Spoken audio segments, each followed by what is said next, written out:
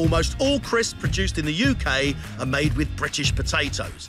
The most popular varieties are Marquis, Lady Rosetta and Hermes. The process of making our crisps starts here, on the Hampshire potato farm of Gavin Janaway, whose family have been growing crisp spuds since the 1970s. These will be going to the crisp factory later on today.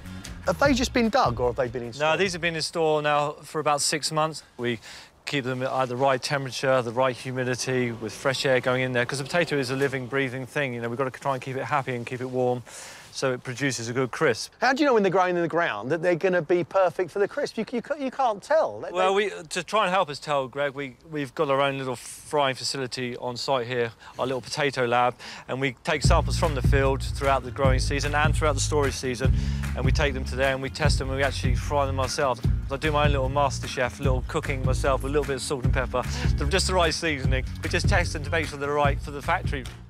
If they're not ready when we fry them at the field, we'll just give them another couple of weeks, and a bit of sunshine and everything will help them mature. At any one time, Gavin could be storing as many as 160 million potatoes on his farm. When they get the order through from the factory, the potatoes are fed into one end of a production line, which can sort, wash and load 27 tonnes of spuds onto a truck in less than 45 minutes.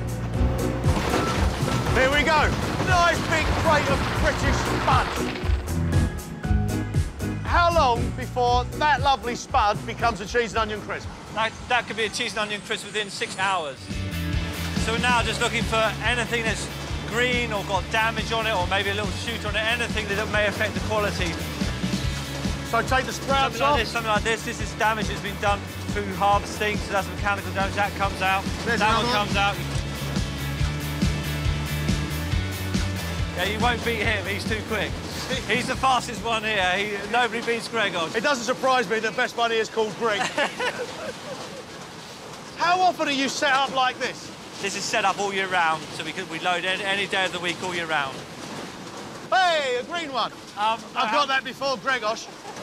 How many potatoes on a lorry load? It's 27 tonnes, so I think that works out roughly 200,000 packets of crisps in one lorry load. How many lorries go out? A busy day would be 10 lorries. So that means on a busy day, you send out 2 million bags of crisps? Yeah.